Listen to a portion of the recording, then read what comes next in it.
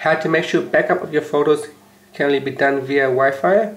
So if you're taking a lot of photos and if it is backing up to the server using your mobile data, it can cost you money. So you want to make sure that it is only backup via Wi-Fi when you get home.